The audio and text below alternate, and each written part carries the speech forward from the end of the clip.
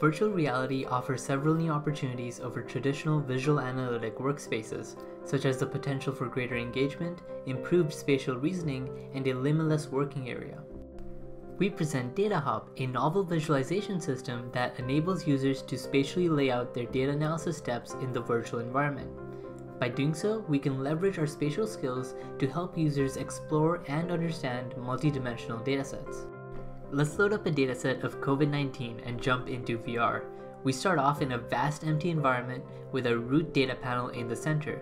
Each point in our root data panel represents 50 aggregate reports of an infection, recovery, or death from the pandemic. To begin, we can transform our root data panel by branching out from it. This creates a filter, which takes as input our root data panel and outputs a transformation on it.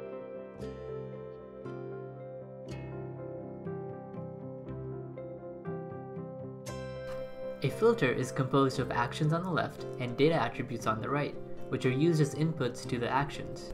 Let's distribute by day to visualize the cases over time.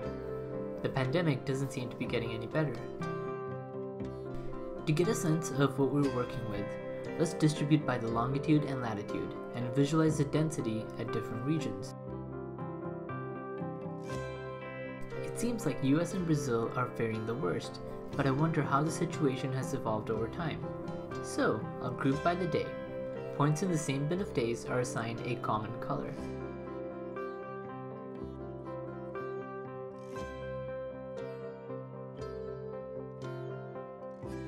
I can chain together another filter by branching out from this one. My output will now be the composition of these two filters. Here, I'll distribute by longitude and latitude, but the color of the point, or which day it occurred, is difficult to make out because there's so much overlap.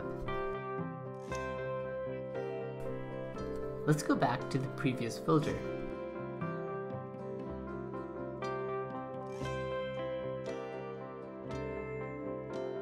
Here, we can split up the groups such that each one will have its own data panel, and now it is much easier to make out the trend over time.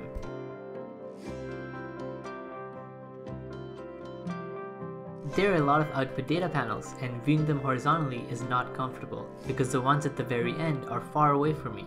I can change my layout to be circular so that each output is uniform distance away from me, and now it is much easier to see the trend over time.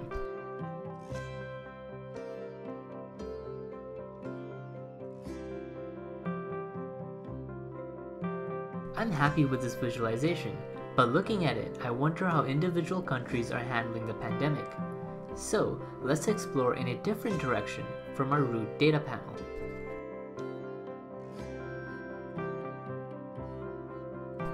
Here, I'll give each country its own data panel and lay out the panels vertically, meaning that each country will be on a separate floor.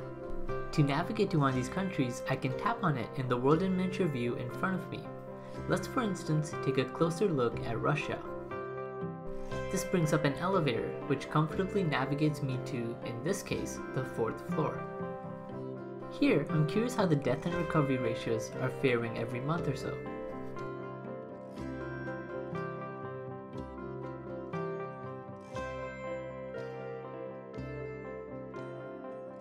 Interestingly, there are relatively few deaths, and it also seems like the number of infections have halved compared to the previous month. Let's see how the situation looks back in US. To do so, I'll copy our filters and paste them on the 1st floor.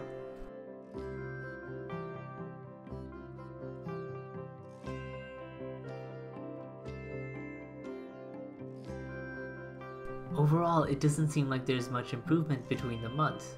The ratio of deaths is also much higher compared to Russia. Although, it does seem like there were relatively few deaths in the past month. I can also see my explorations so far by bringing up a mini-map. I want to take a further look at how it all started.